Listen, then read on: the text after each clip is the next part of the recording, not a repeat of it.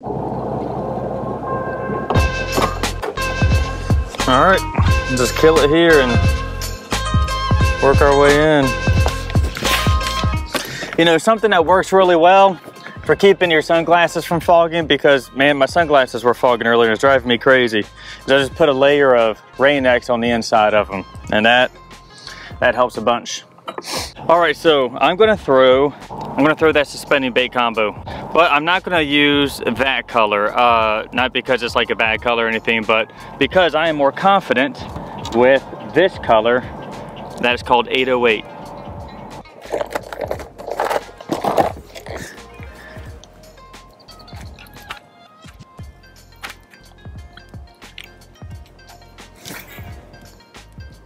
Oh, please just let this be my ticket, baby. I am ready. But I'm not gonna beat this up. I'm just gonna get through it. And if there's fish, we'll know. And as I reel this bait in, I'm just looking. Are there following fish? Is there a speckled trout just nosing it, just following right behind it? And if there is, well, that's good. You know, there's trout here. Just gotta figure out how to make them bite. The worst thing that can happen here is I smoke one and then that's it. Like there's just a lone trout over here just trying to get away from all the fishing pressure at the Trestles. I just end up, whoop-pow, knocking him in the boat, and then that's it. All right, let's bounce out of here. If there's anything here, I would have caught some by now. Let's head on back to the Trestles. Let's head on over to the Trestles, enjoying the circus, and maybe there'll be a bite somewhere in there. Gosh, I hope so. That would be amazing.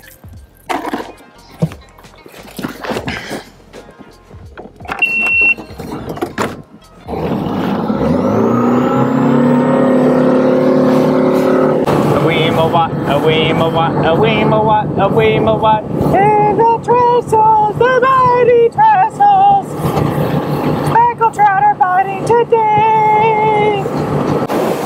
All right, we're just gonna do this little stretchy stretch right here, and that's it. That's what we're gonna do. Then we're gonna keep on going.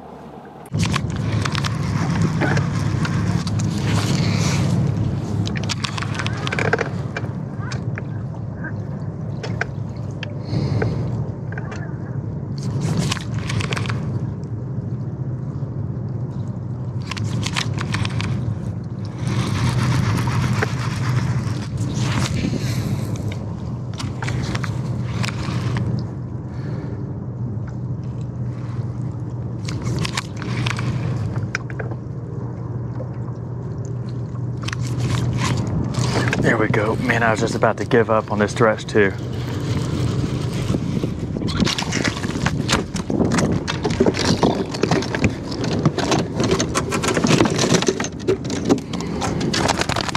Nice speckled trout. Look, the tail on that thing, the tail on the matrix kind of sticking out its gills. That's how much this fish just hammered that bait. Man. Speckled trout number 8. Bam. You know, there's other boats around here, like on the other side of the Trestles too. I should just yell like, speckled trout number 32.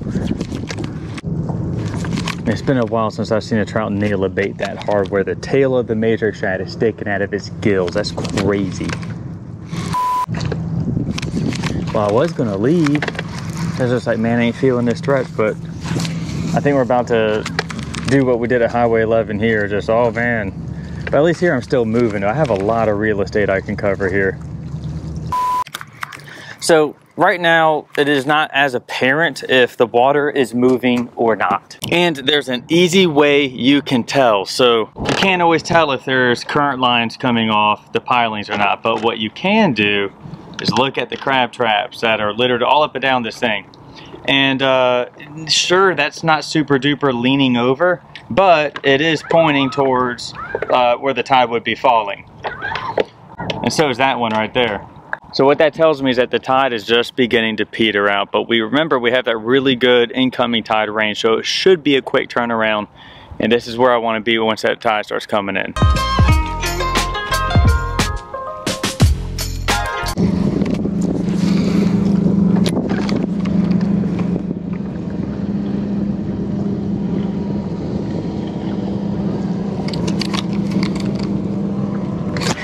Here we go. Thank you. I'm jumping out the water like a friggin' bass.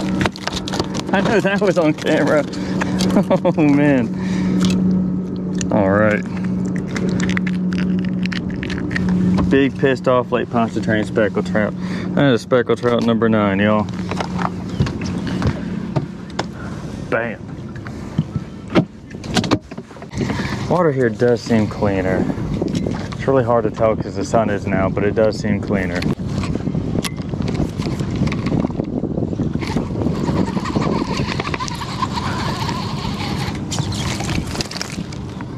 Little ding-a-ling fish. Oh, how much I do not enjoy these things. But at least it's a trout.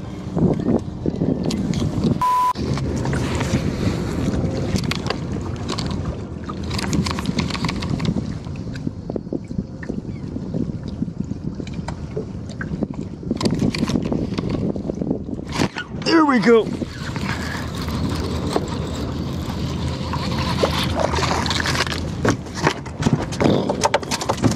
We're talking about right there, baby. The speckled trout number 10. We are in the double digits now. Finally putting something together. This is more like what it should be like. And this time they're actually biting like they should be. That stuff at Highway 11 was a friggin' nightmare, man. Oh, I just got bit again right there.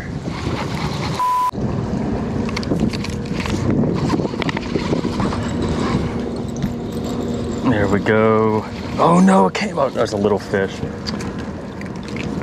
Or the big fish had it and let go, and then this guy picked up on it. But I think it was just that guy the whole time. There's a lot of little fish out here.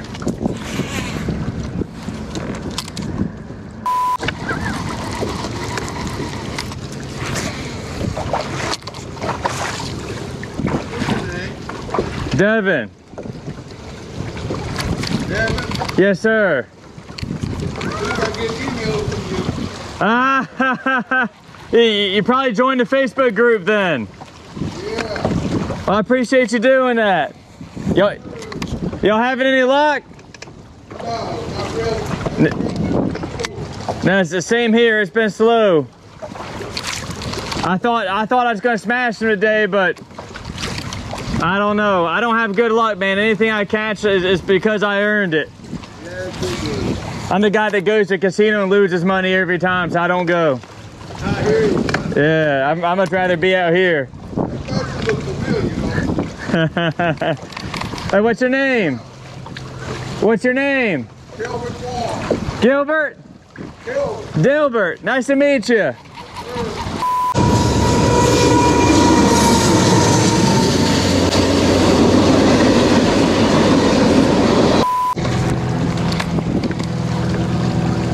Oh, finally got bit, man.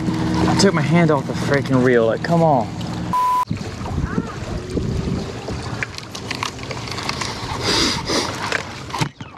Oh, on the retrieve. Bam. Yes, yes.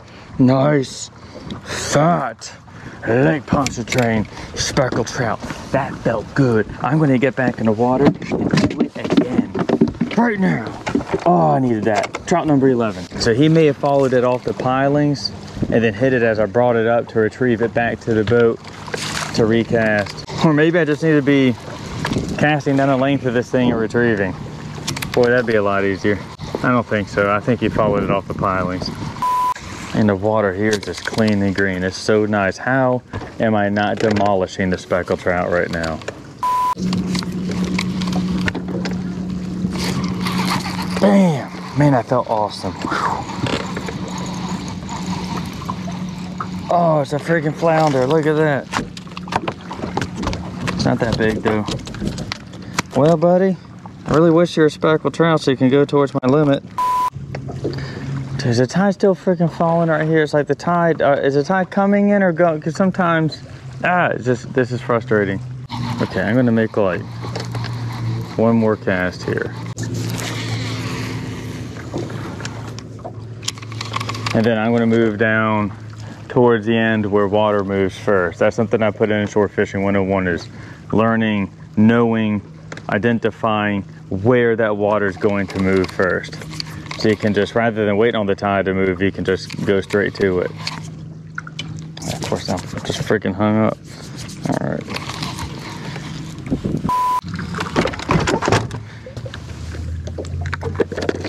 All right, let's take a ride.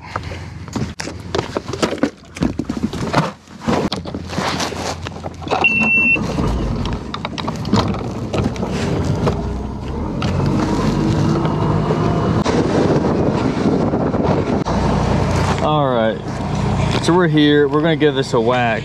Something I did is that I tied on a 1/4 ounce jig head, just because it's a little shallower here. So that water's really ripping. I'll use a 3/8 ounce. I think I can feel it acting on the boat. Trolling motor batteries really could be doing better right now. Really could be doing better. I charged them. I don't know what their deal is. Maybe they're just not. Maybe they're just getting old. I don't know.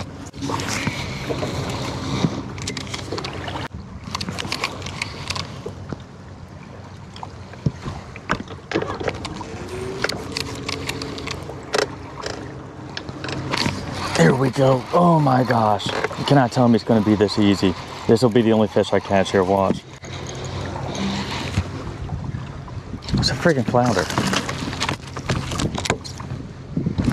All right, bud, you're going in the cooler.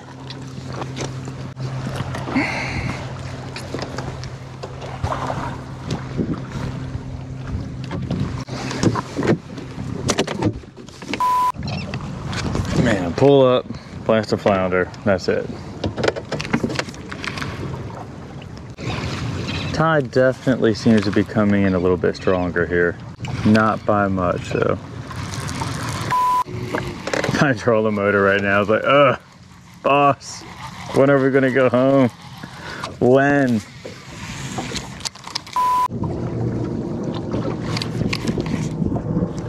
Freaky,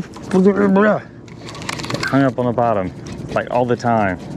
Probably more than I'm catching speckled trout.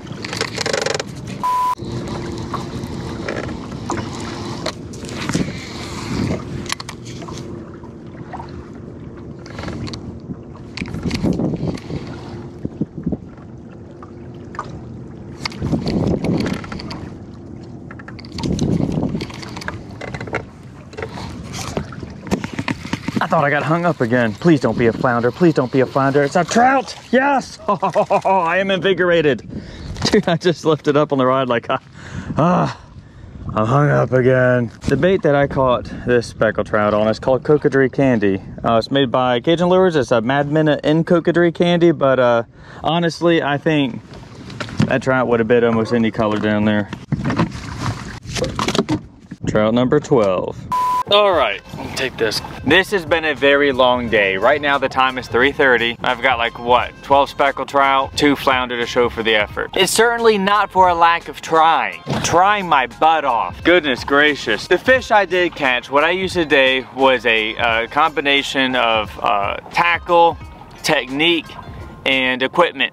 That equipment being like sonar. The Ultrax is absolutely awesome. It makes my life a lot easier in terms of being able to spot lock and still have a steering, like a cable steered foot pedal trolling motor. And then there's the jig that I've showed you numerous times throughout the day and in the very beginning of this fishing trip, or rather last night in my garage. And all these sort of soft plastics and colors. I don't think that there was really one that stuck out. I think what it boiled down to is that the speckled trout are just scattered everywhere and that there's not a whole lot of them. Because if they were scattered and there's a lot of them, I would have picked up 25 because I was also scattered everywhere. But all the things I use to catch those fish, well, they're just tools that require skill and knowledge in order to be implemented successfully. And if you would like to learn how it is I use those tools, the sonar, the Pontchartrain pop, trolling motor, boat positioning, etc., then all you have to do is join my exclusive membership at lafbelite.com. Use the link in the video description below and you'll be able to discover all the benefits of membership with LAFB Elite. With all that out of the way, what did you think about today's fishing trip? And if you enjoyed this video, by all means, please give it a thumbs up. And if you'd like to know when the next one goes live, all you have to do is subscribe and ring that bell for all notifications. Thanks for watching, and tight lines.